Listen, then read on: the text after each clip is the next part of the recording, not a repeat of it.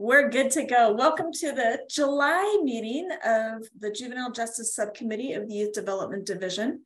Want to just update the reason we're having our meeting today, kind of a short, is that we had approved or recommended for approval to the YDC all but one of the counties, and we recommended approval for all of the counties.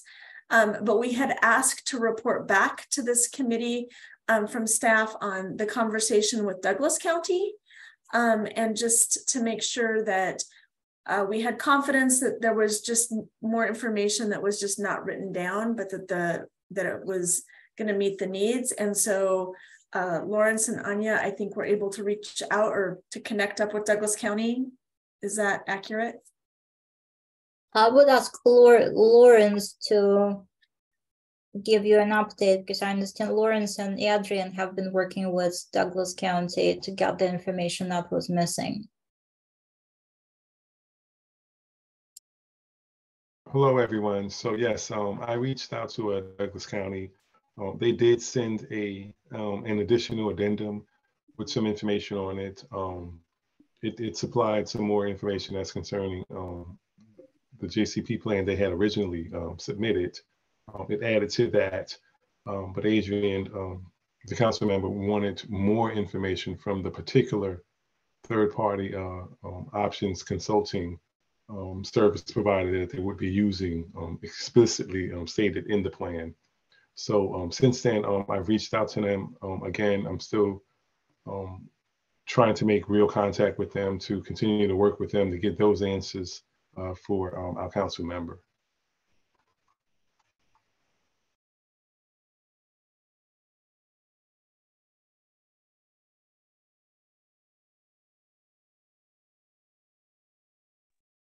So Lawrence, just to be clear, so there is still ongoing communication.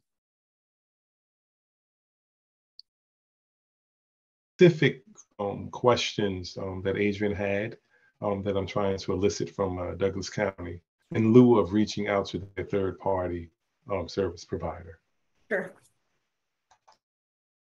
Still confident that we're moving forward, Lawrence? Yes, I am. Like I had mentioned, Douglas County did provide an additional addendum originally. There's just some follow-up questions concerning that, as well as some follow-up questions from the original request that we had. So we're confident that they're going to provide us with that information and we can move forward. Super appreciate that. Super appreciate Adrian also working with you and doing that, just as our subcommittee representative with that. So we'll keep it maybe on the list as just a quick update for future meetings till we just kind of have that done. Anya, how about reports back from all agreements are out the door, I believe, is that correct? So this is slight challenge that occurred. The procurement started working on the amendments in a time frame that was challenging for most counties and tribes to get the agreements extensions signed and returned in time before the end of business day on June 30th. So what left is we have 23 counties and tribes. I think there are like 4 tribes included in that number. So it leaves what, 19 counties that did get the extension signed through an amendment, which, so was those ones, we will continue with another amendment. And I'm just like literally been with procurement all morning online. So if you had an amendment and you got it signed and executed in time before the previous biennium ended, then you should be receiving a new amendment with the amount of money for the 23-25 biennium. We will be sending that email communication to people so they understand what's to expect. Now, those who didn't make it in time, and again, this is on our end, the request was not sent out was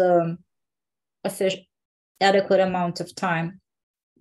And also was some misunderstanding from people didn't quite understand that to get an agreement signed by a county government or a tribal council, it takes a little longer than a couple of days.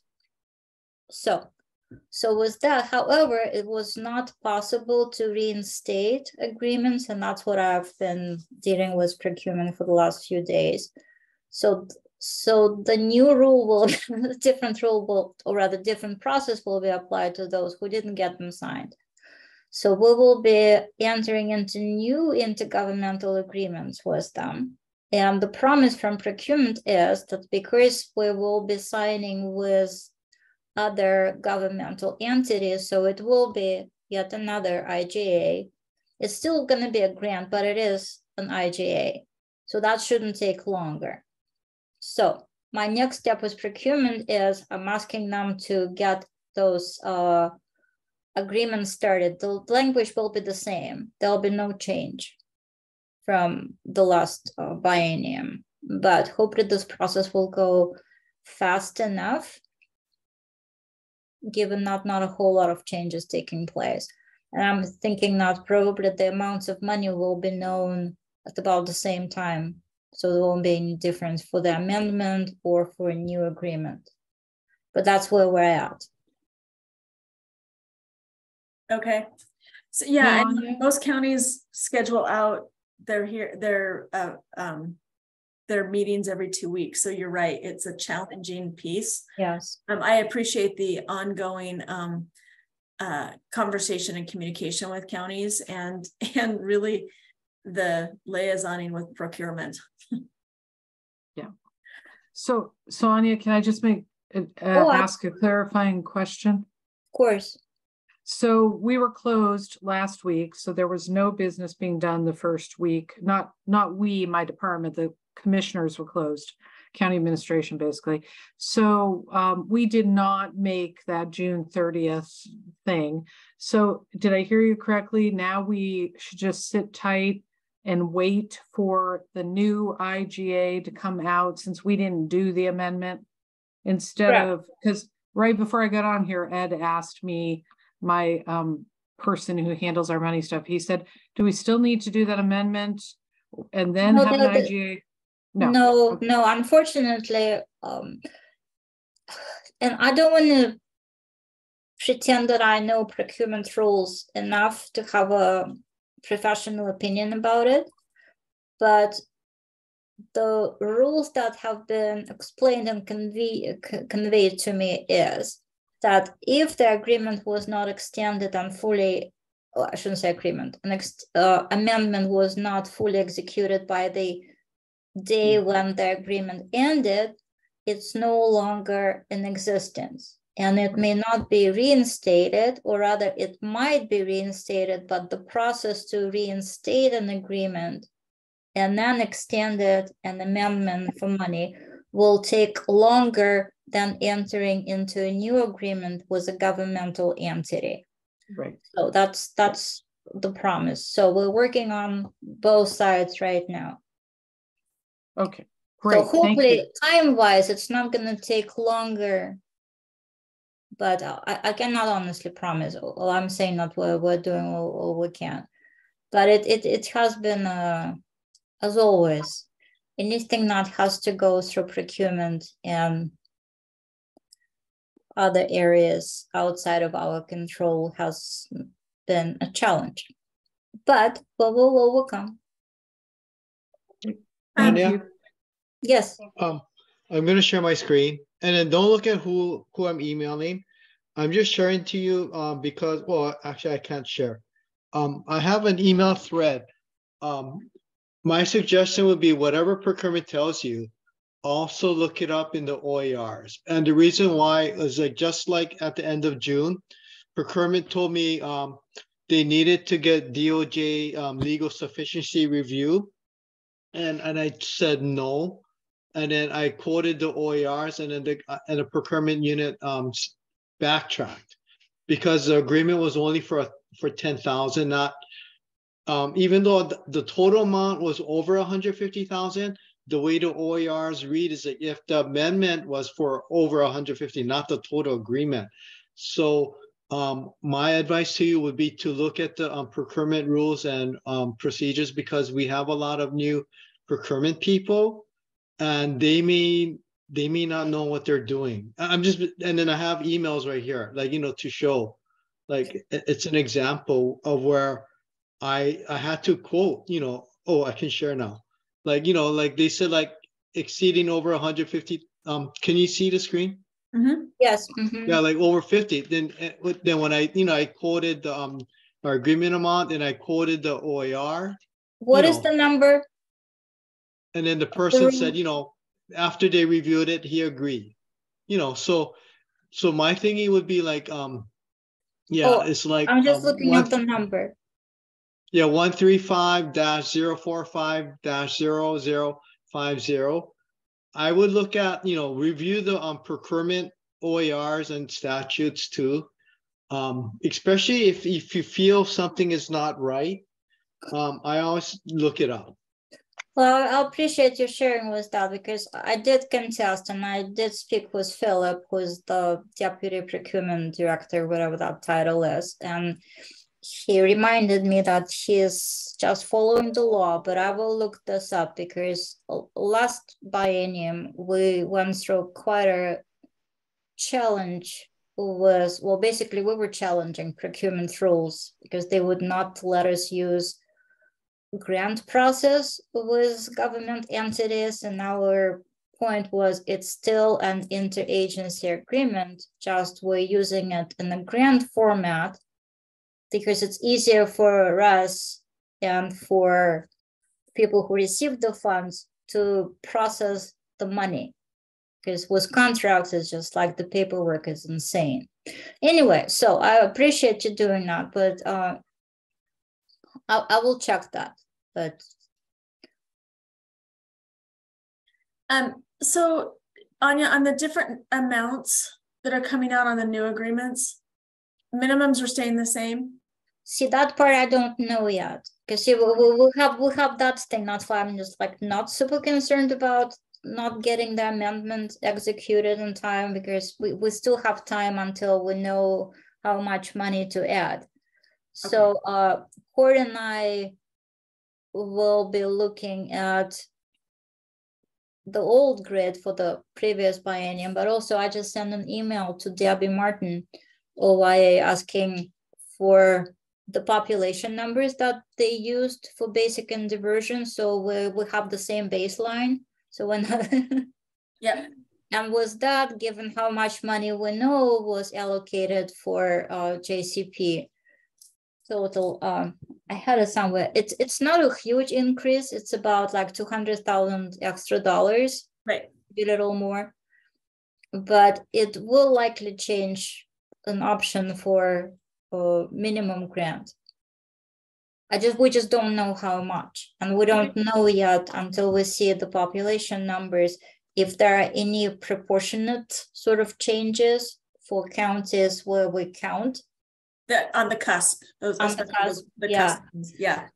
So we're still kind of, we're not ready with that, but meanwhile, I will look at the rules again and see if there is still some kind of communication option or negotiation option, if you will. But technically the difference will be, if it's a new agreement, you'll have a new number. If it's an old agreement, you'll still have the same number. That makes sense. But there will be no changes in the language. Okay. So, or conditions or anything, Perfect. Actually, and yeah, perfect. That works good. And will we see, are you anticipating or hoping to have those out the door before our next meeting? Well, if we have a meeting in August, then yes. Okay, so hopefully just just so we can see the grid, so we are kind of just have an awareness of it. Of course. So maybe we should have another meeting in August, maybe also a short one. Another hour meeting, especially as we talk about the CJJ and the Annie Casey probation reform update and how we're going to move forward with that. That also may just be, so yes, let's hold a little tickler for that. Okay, sounds good. But yes, so sorry, just like an ongoing process at this point. So out of curiosity, so many other procurements are going to Oregon buys. Is ODE going to go towards Oregon buys? Have you guys heard that at all? We are. I think it's already gone. Okay. Right. But then Molly, for Can I jump in real quick, Sam? Yeah. We could go through Oregon Rise, but we choose to post our our RFA process through the SM Apply and our own sort of portal. So we don't have to. I do not think we are going to, but Sam, feel free to jump in. right, and similar to Brian, Molly, for our JDET, YSEP, LTCT, and other programs, we got a couple biennial ago. We don't even have to put it out for RFP. Right. We can go directly to, so, but then if there's people that want to, we don't even have to advertise. Like, remember a couple of years ago for Northport, we did, but then procurement said we don't have to do it anymore. But if people want to, then we would have to go through the formal route. Okay. So just from a county perspective, learning the ins and outs with Oregon buys, and there's uniqueness with that. I don't know if Christina or Tori want to weigh in. Our road department tends to use Oregon buys way more than we use Oregon buys, and it's created some interesting glitches for us. So anyway, we're working through it. We'll get it there, but it has been an interesting ride. Okay. Last thoughts about that. We're going to go into our next conversation, which is super exciting. And I am going to ask Lawrence and Anya to weigh in here in just a second. We were able to, quick history, we applied for and were accepted for the Annie Casey and the Juvenile CJJ probation reform technical assistance. And so we had a team go back to Baltimore in, I think it was June. We all went back and spent a day really at the Annie Casey Foundation, kind of doing some planning and some collaborative learning from other sites. And there were several states there that were doing some similar work. And so I'm going to ask just to kind of give an overview of their experience. So what it was like. We had a team of 5 from our state participate. Debbie Martin from the Oregon Youth Authority joined us. Marcela Ortega, our chair of our youth committee, as well as a member of our juvenile justice committee. Anya, Lawrence, and myself. So Anya and Lawrence, would you like to just share about our experience? Well, sure. So we were one of the 5 states who were invited to participate in that really full day training. It started out early and it went all day. And it was, a lot of it was sort of experience and challenges exchange between the states. It was mentioned that in the state of Washington, it's Pierce County that's been leading this work. And of course, Tracy, welcome to Clackamas County and to us. And of course, Multnomah County experience was also noted. But I think what is basically what they're asking us to do is to consider investing state advisory group meaning Title II formula grant, into supporting probation reform in states, which we could do coming the next 3-year cycle was fiscal year 24. That's 24, 25, 26. But before we make such a commitment and put it into our next 3-year plan, we need to do some groundwork. So basically, maybe, and I'm probably jumping, Molly asked me to share about my experience at the training, but I'm like, and what are we gonna do next? What are our next steps? So at some point, hopefully sooner, and I know it's challenging to do things during the summer, but maybe we need to reconvene the group of 5, but also ask Tracy to join us. Is that right, Christina? That was your hope? Yes, absolutely. And figure out what it is and how we will proceed from here on. And I did get some confirmation from Coalition for Juvenile Justice, because I felt, I don't know if other people felt it, but I felt a little bit left hanging by them. After we left, it wasn't quite clear if there will be any type of technical assistance and support offered as we continue on this journey. But I did get a confirmation from them that yes, they will be providing technical assistance and helping along the way. They just haven't figured out themselves yet what it will look like. So that's my 2 cents. Great. Lawrence, how about you? Your takeaways? My takeaway was the experience, and also some of the challenges that the other states faced as well. But also, it was just an overall gathering of collective ideas on how we can improve our system based on some of the challenges that others may have faced, and or some of the similar problems that we all face. So I thought it was a great convening of 5 different states with differences in how they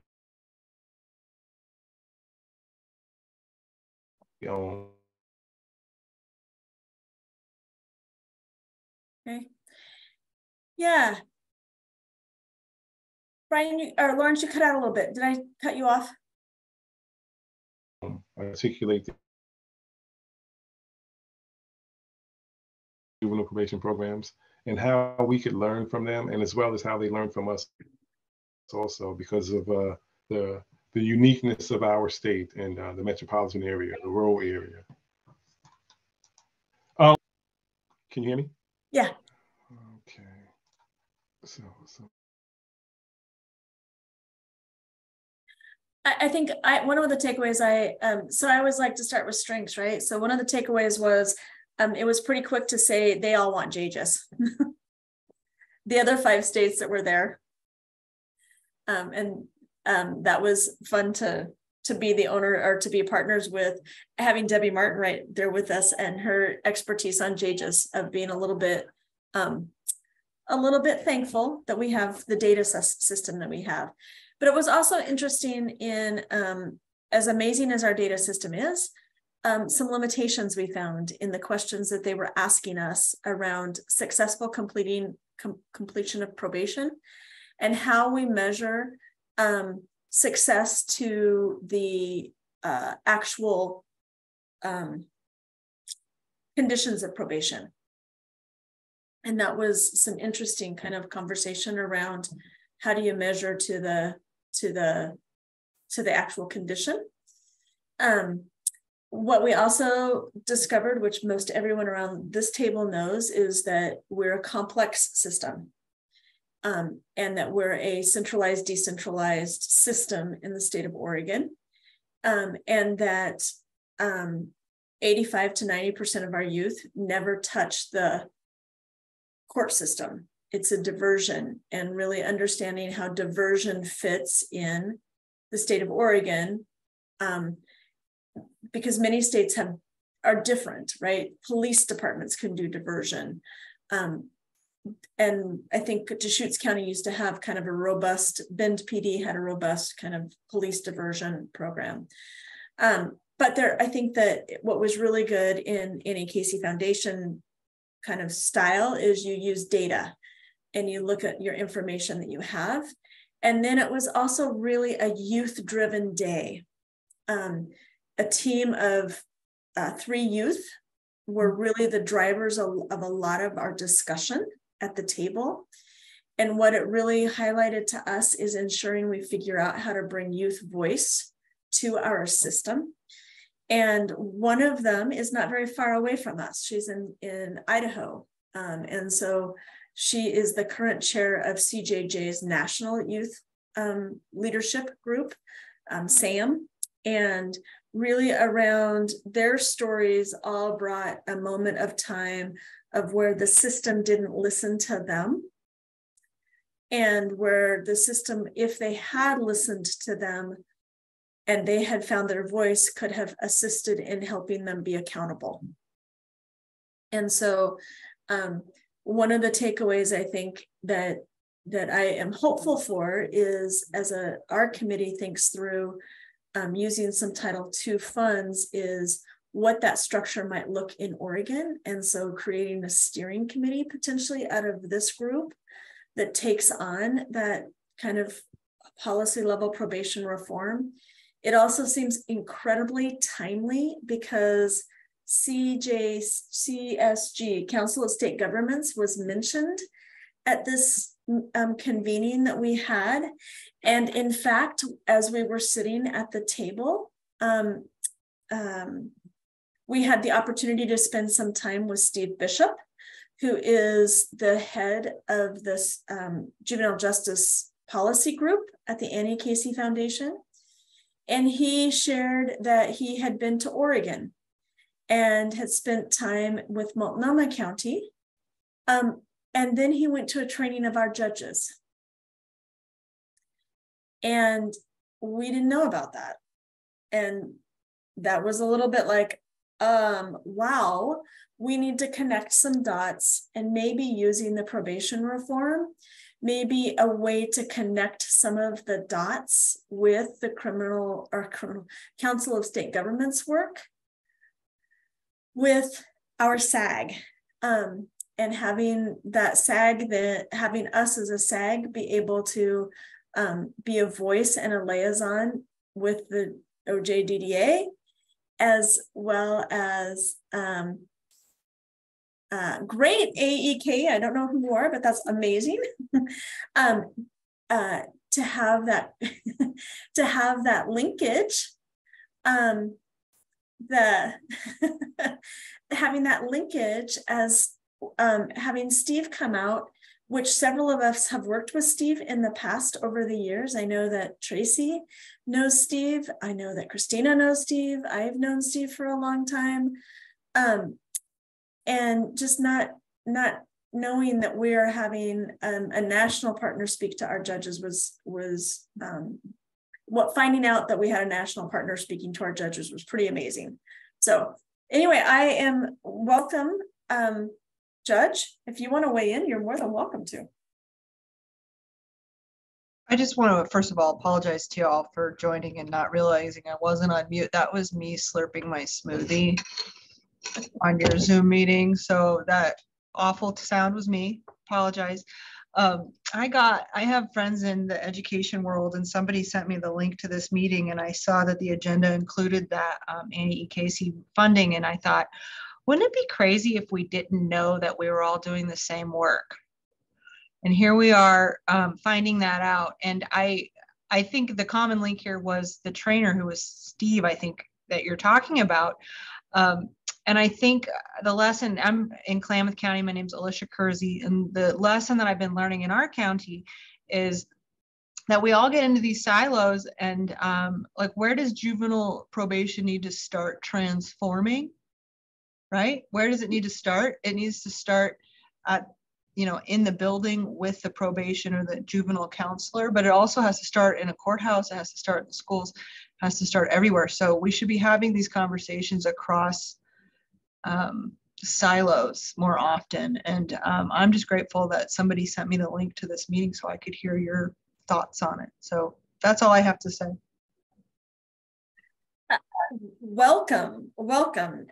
And you're always invited back. And in fact, one of our pieces for our SAG, which is the state advisory, is to have judicial representation on it. And the Honorable Pamela Abernathy was with us for years. And then she decided like she really did want to retire. So anyway, you're more than welcome. I'll let you and Anya connect up at some point. Great. Thank you so much for letting me slurp in on your meeting. Thanks. Anytime. What do others think about doing kind of a steering committee to really walk through the toolkit and maybe create 3 or 4 pilot sites across the state, understanding that Multnomah County is a pilot site for the Annie Casey Foundation, but that this is a partnership that would allow others to join in and learn from some of the technology transfer information. I think that's a great idea, Molly. And I think it would be great to be able to give that technical assistance to some of the other counties that aren't currently involved with Annie Casey. So yeah, I'm all for it. That's why I asked if I could bring Tracy to the meeting here today, because she does have so much expertise after having gone through the initial certificate program at Georgetown when they tried to get this going a few years ago.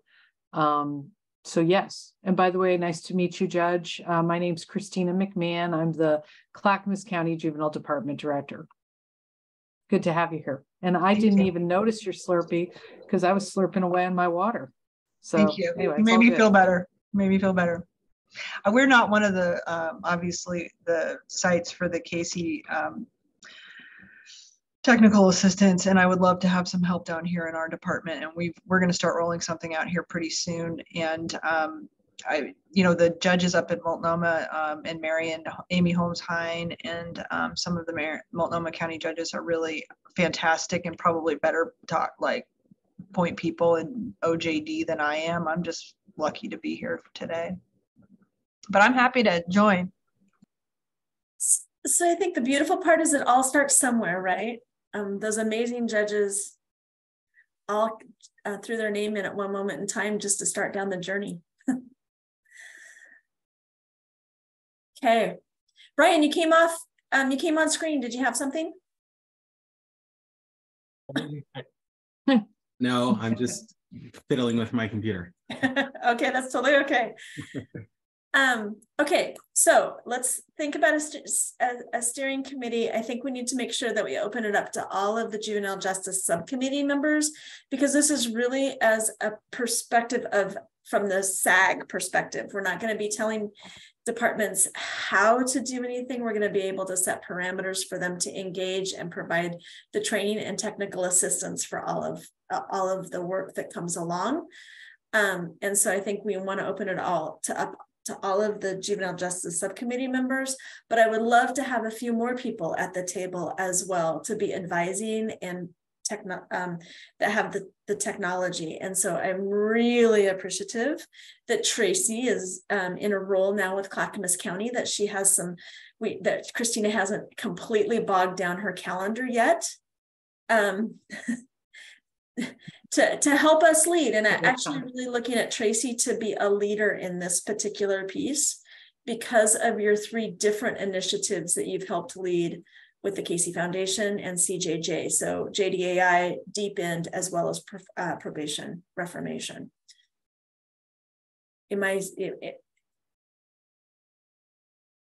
Yeah, well, and so Klamath is unique in all sorts of ways and is really set up. You guys have kind of a cool thing down in Klamath County with your structure. So while you may not be a site, there's lots of things that we look towards Klamath. So I'm the director in Wasco County, and Klamath is a partner with Kojak. I don't know if you've heard about Kojak yet. So yeah. So Tracy, are you up for that? Of course. And so having subcommittee meetings just to really talk about the material, I do think it would be amazing if we could invite the youth members via Zoom or even in person to come talk about probation reformation. They're very powerful speakers. They really talk about what their experience was and where maybe they could have gone off this out of the system. I will tell you that they all had stories that involved child welfare. Mm-hmm. And that was really powerful to me to hear, as we have been talking about the age piece and different things, is their stories all involved a story of child welfare and heavy incarceration. And none from the state of Oregon. The other part was the family engagement piece was really heavy. And so the other partner that we have that's not far away is Pierce County, Washington, and their family engagement work. And so we got an invitation to come up and hang out with them anytime we wanted to. So back to my thoughts and planning. So Juvenile Justice Subcommittee, inviting Tracy to help us lead this. Others, who else do we think we need to make sure we have at the table? The judges. And I'm really hopeful that maybe we've convinced one that to at least join and listen and become an active participant. And especially with the OJD process that's moving forward, what other groups do we need to invite to the table?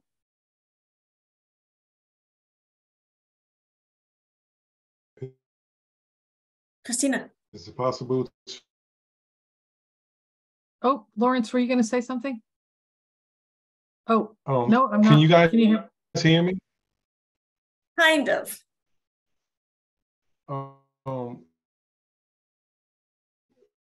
Lawrence, sometimes if you turn off your camera, we could hear you better.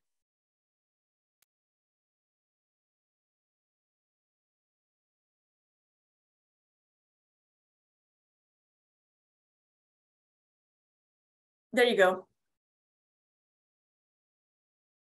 Child Welfare Services, is it? Yeah, Child Welfare, Department of Human, that was definitely one we talked about around the table, seeing if we couldn't invite somebody from DHS to the table. Yep, good catch. Christina?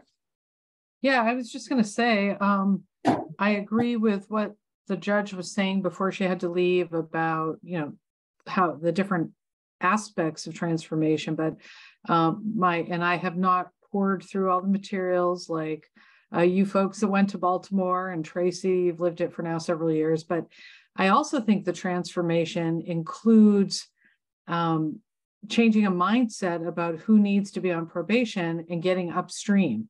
So there's a whole bunch of kids around the state, and I'm speaking for my own department because I've noticed this, we've been working on making our own changes, but a whole bunch of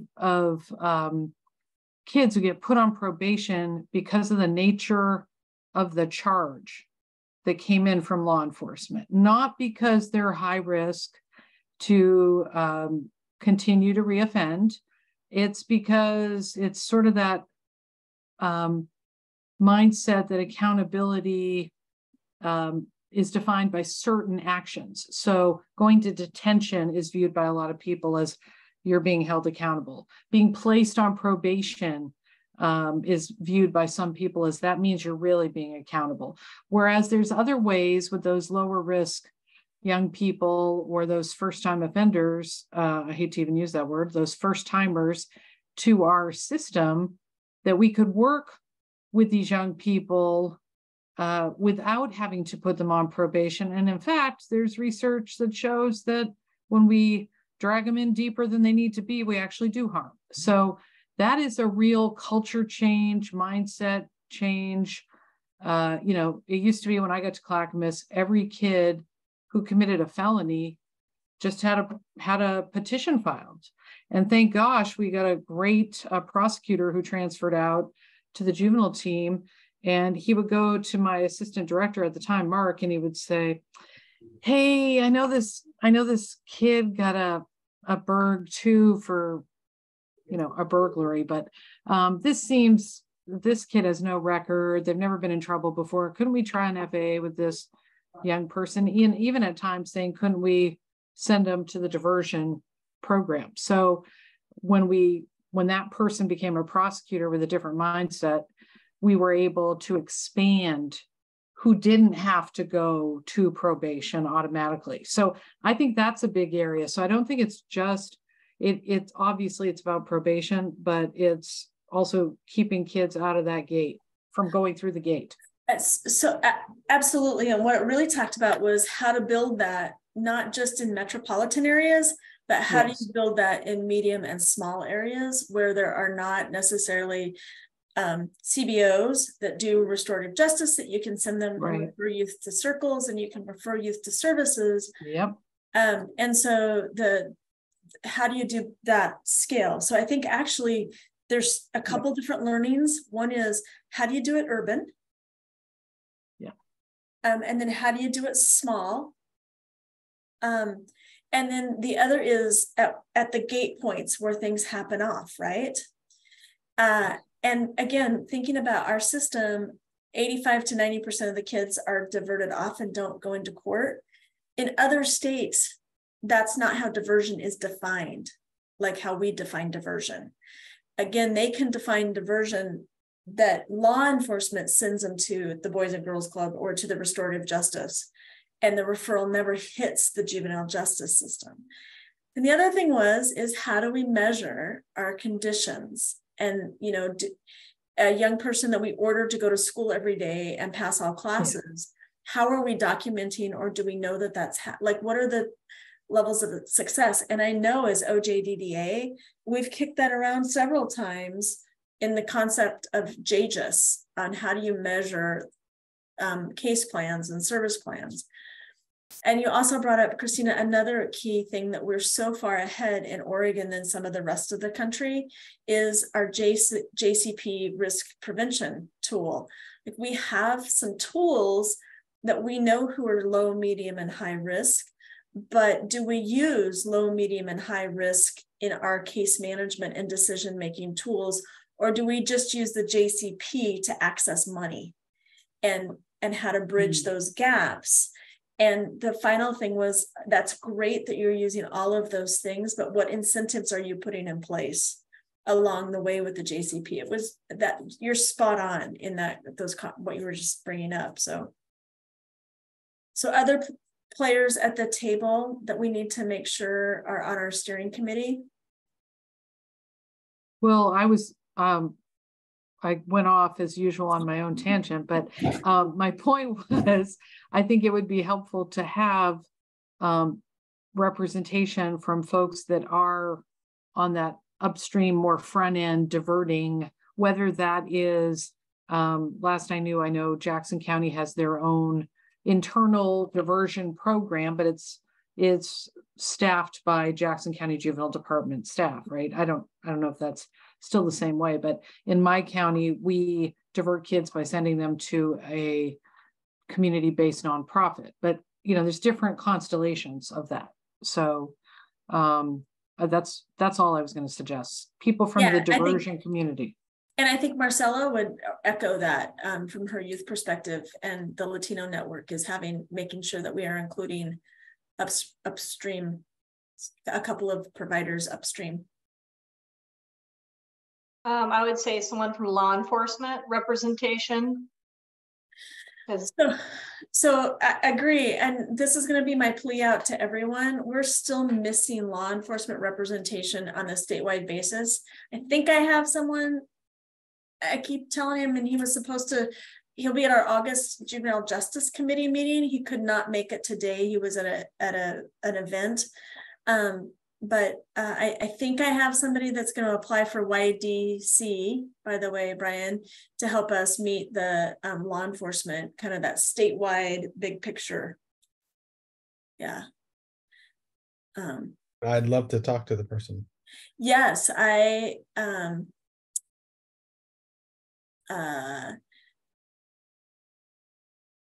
yes, I think that would be amazing. You'll love it. He's great. He's great.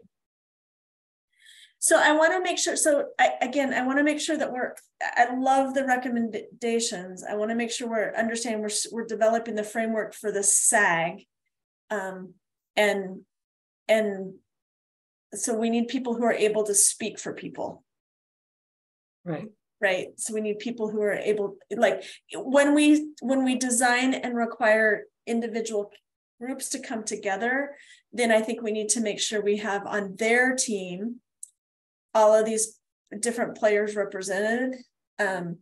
Tracy, you want to, like, JDA, I'm most familiar with JDAI and the deep end work. And in order to do that, they recommend like 10 different people be on your collaborative, your leadership collaborative, right? Right. Yeah, it's usually like the judge, DA, defense attorney, community. We even include this time around for transferring probation, Multnomah, we had a staff member. We thought it was important because you kind of need your staff to buy into the transforming probation, and then somebody that represented families. And we would have liked to had a youth, but at that time it didn't work out. So yeah, and we're so lucky to have Maricela, right? As our, so you're good there. Well, that, and she is the chair of our youth committee, so that she is not only a youth, but she's the chair of our youth committee. And Ralphie, you were a youth member, weren't you? Yeah. No, I don't. I probably just missed. Okay. I don't remember. Is it 26? 30. 30. Oh, I'm 30. It's 28 currently. I think it's 28. Oh, sorry. Oh, yeah. Split I the was difference. probably 30 when I joined. Okay. Mm-hmm. And family. I think that's the other one that clearly was, and I don't know how to do that for a statewide kind of thought process. It might be the OFSN, the Oregon Family Support Network. So I'm thinking like maybe once we get started with a steering committee, we can figure out what the partnership on the local level need to be. So I don't know if the statewide steering committee need to have representatives from all those different groups, because it will be a challenge, it just creates a challenge, and it will probably a statewide view will not necessarily reflect in the local community. Maybe, I don't know, Christine, Molly, there's a OGDA board meeting coming up in the week. So maybe we could bring it up there and see if there are any volunteers. I mean, there's an obvious one, Tori, right here, but I don't want to, he's been quiet. So he doesn't look like he's like super volunteering himself. So I'm not going to put him on the spot. But I don't think I can do that. I think there's a process for us around representation, and I'm not really an official member of this committee, so that also has to be taken into consideration. Sure. While you were here, I had to ask just to make sure you feel included. So I think that what I'm going to hear is two things. One is I'd love to have a kickoff for this when we get going in a couple month and a half, hopefully, and have some people zoom into the conversation and see if we cannot do that. I think we can have. It's a subcommittee of this group. So all of the information is just going to be filtering up into this group to then filter up to the YDC, which the YDC is actually the SAG. And so it kind of has this filtering process. And so we'll just be making recommendations up. So I think what the main purpose of the group will become is setting some kind of parameters around the title money, but also then creating a dialogue and infrastructure to have conversations to learn from each other. Truly a learning lab is what we learned about at the back in Baltimore. And so it's not so much an authoritarian kind of you can do this, it's more of a collaboration for opportunities. So hopefully all 36 counties will get the opportunity to learn and be part of something if they choose to. It will not be exclusive, it will be over inclusive. Yeah. How long is the technical assistance for, Molly? Is it a year, you said? So it's for the 24, it's in preparation for our next 3-year grant cycle, and we can write the technical assistance into our grant. So that's what we'll be doing, really the framework for, is how to spend. And remember, we don't get very much money from the OJDDP, but it really, our piece is around the prioritizing the money we get from OJDDP. That doesn't mean that other things couldn't go towards that if a county so chose to do that. And it also doesn't mean that there won't be additional dollars coming from CJJ, but the technical assistance is more in written form and in kind of one-off technical assistance. It won't be continued gatherings. Okay. So for 24, is that the federal? So starting in September or October 1? It's so, Anya, when you kick off, when's the next? Is it October 1 of 2024 or October 1 of 2025? Yeah, it's so confusing. Well, it will, and I'm thinking out loud because next item on the agenda is that we just received the solicitation for fiscal year 23, which is the last year of the current 3-year cycle. So we really don't, technically the next 3-year plan and, you know, the money should start in 25. Yeah, October 25, right? October 1, 2025. So in order for us to apply for that, we have to come up with a 3-year plan. When solicitation will be released for that funding, that I don't know, because that date seems to move quite a bit. But if we are to include probation reform in our 3-year plan, we need to start, well, we're already thinking about it, but we also need to start planning on it because it will require a bit of work. Yeah. So we have to have some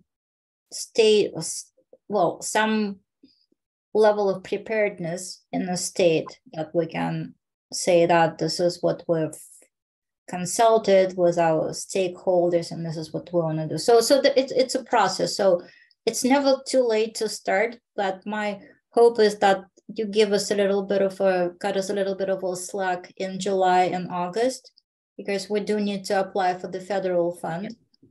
That's on our agenda. We also need to apply for the PREA grant that we got an extension so we can do it. So YA will be able to hopefully receive the funding that they could use to get closer to PREA standards.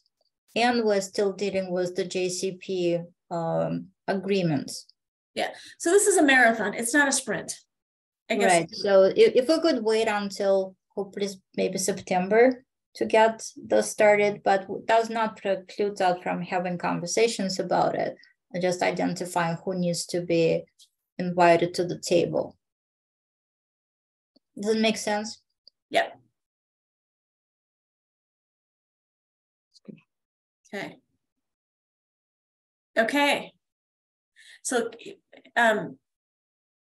so with that, actually, we meet as a membership in September. Mm-hmm. And so maybe that would be a better timeline, and to give that to Anya in October to kind of kick off. And there'll be several, thanks, Sam, several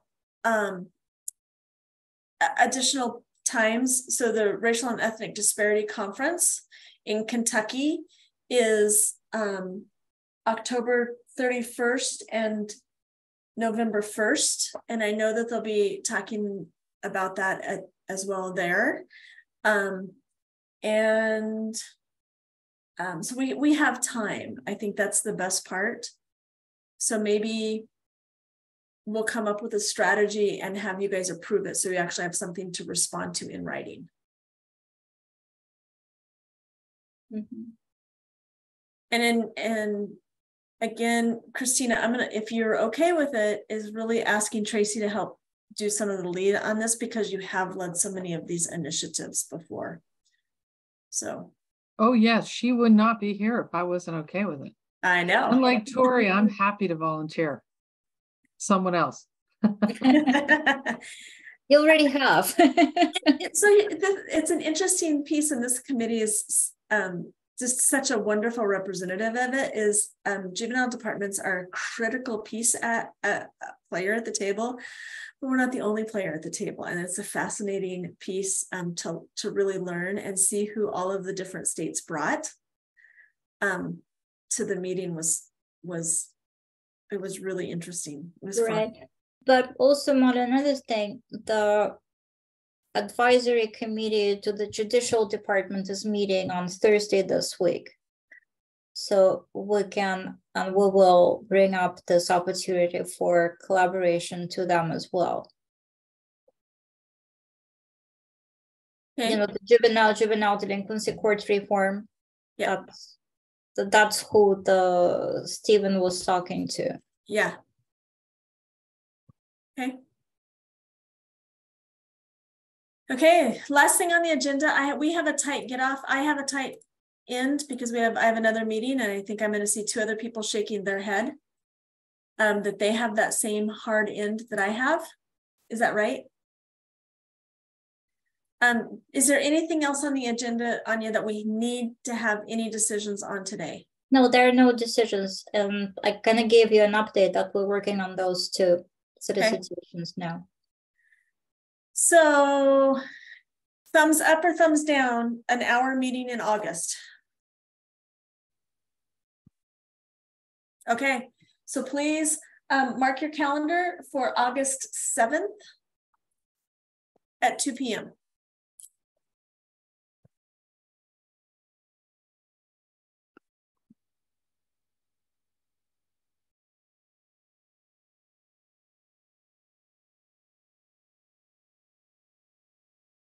All right.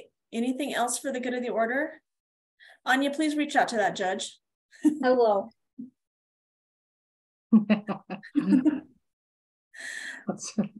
them while they're hot. I know, while she's interested. Yeah, yeah. All right. Thanks, guys. Topics for email. Yes. Okay. Thank you. Bye. Bye.